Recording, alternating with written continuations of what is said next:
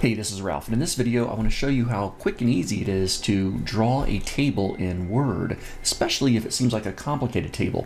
So let's say you're creating a sales flyer that seems to have a complicated layout. And yeah, this one looks pretty tricky. However, the Draw Table feature in Word can actually be a really easy way to go. Now I've already got a blank Word document open. Before I get started, I'm going to head over to Layout, Margins, and I'm going to do Narrow Margins. And I'm going to zoom out so that you kind of get a better feel for this document, even though you won't be able to see the details as much.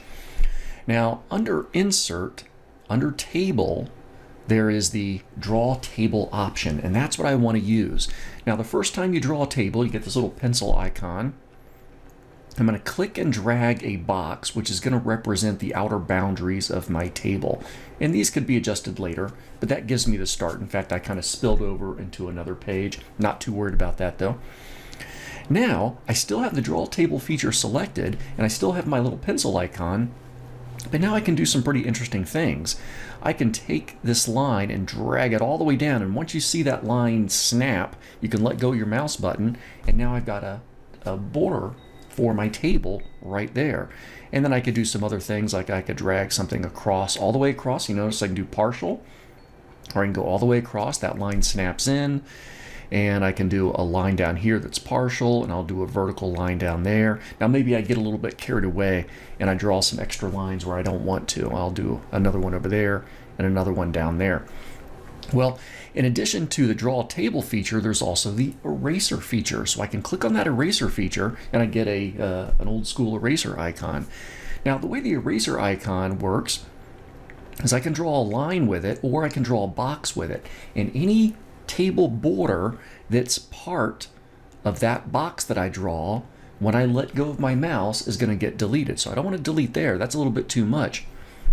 But I could come down here and I could delete these borders. All right, actually I'll go a little further. I'll delete these, what is it, 1, 2, 3 borders there. Okay, those are gone.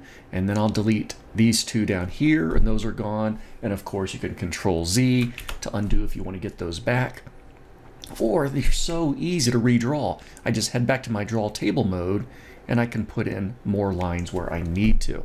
By adding those border lines and then getting rid of them, you can create some pretty unusual table layouts. And then once we feel like we're done with that, we just turn off our Draw Table feature, just click the Draw Table button again.